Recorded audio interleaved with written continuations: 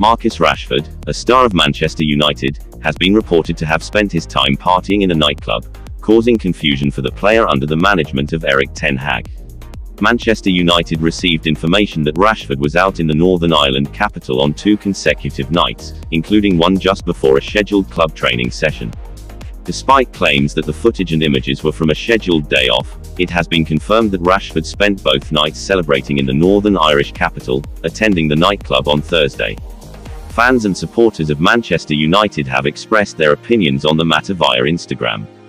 Some defended Rashford's actions, while others criticized him, with comments ranging from suggesting disciplinary actions to acknowledging individual responsibility.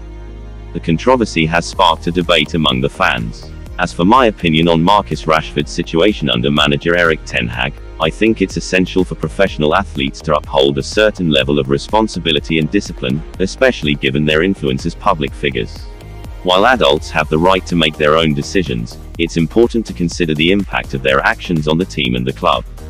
Consequently, dealing with the consequences of one's actions is part of being a professional athlete.